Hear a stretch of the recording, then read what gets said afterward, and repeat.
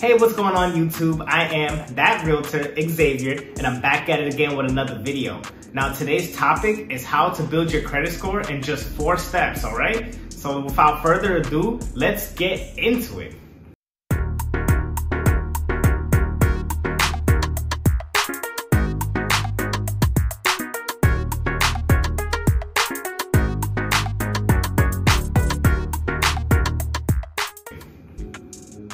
Now, before we get into the video, I need to stress how important it is to have a good credit score and to have a higher credit score.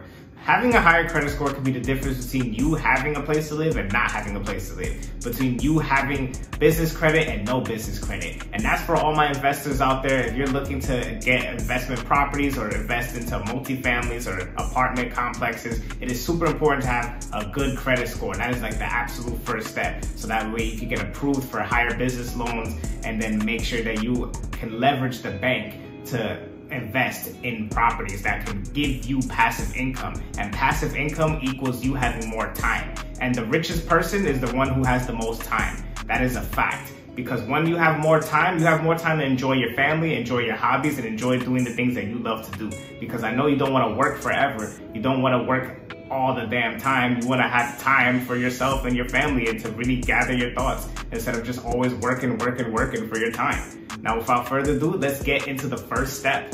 Now, the first step, you want to have at least 4 different accounts open. 2 of them will be long-term accounts like auto loans or student loans. And the other 2 will be short-term accounts like credit cards, for example. And the importance of having those 4 accounts open is to build your credit and to show a credit history. And the second step will be to call each of your credit cards and identify the statement date, not the due date. There's a difference. So the due date is the day that the actual payment is due, and usually they'll require at least a minimum payment.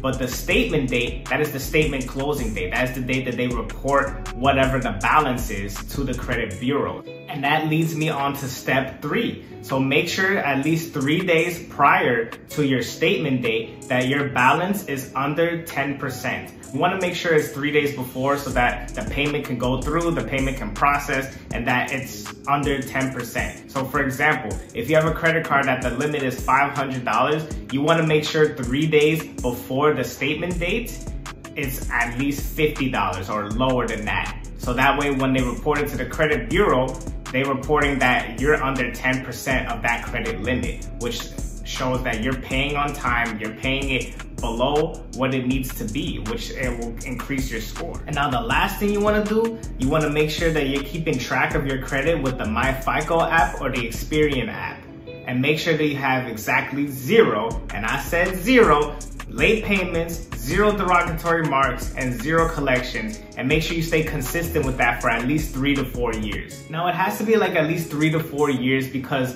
building wealth takes time. It's not a get rich quick scheme. It's not like, oh, I'm gonna have an 800 credit score by 30 days. Like, no, this takes time, and it is worth it to take that time to build your credit, because in the long run, when you're investing in long-term investments, it's going to be in your favor, because at the end of the day, once you start the next generation, let's say you have kids, or let's say you have people you want to pass the money down to, it all starts with your credit. Once you build your credit, you have a long-standing credit history with credit bureaus and credit cards and long-term payments with auto loans and student loans. That is going to show that you are a responsible adult, that you're paying on time, that you have 0 remarks and 0 late payments. And I get it. Things happen, right? Sometimes you're going to have a late payment. Sometimes you're going to have a collection. Sometimes you're going to have a derogatory mark. And don't worry, it's not the be-all, end-all if that happens. Lord knows I've had collections. I've had stuff on my credit report, but I'm still building it to this day. And the way to combat that is, look, once you can, pay off that collection. Pay off that collection and then pay off those loans and take your time with it and build your credit over the years, all right? So never give up. Just keep going and make sure you follow those 4 steps. And if I missed anything or left anything out, please leave it in the comments, and I love to interact with you guys. I love to like hear your feedback and everything like that. So please leave it in the comments. And if this video was helpful at all to you, please leave a like, subscribe, and share it to all your fellow entrepreneurs out there that's trying to build their credit. All right, now that's all my time for the day. It is that realtor, Xavier, signing out. Have a good one, y'all.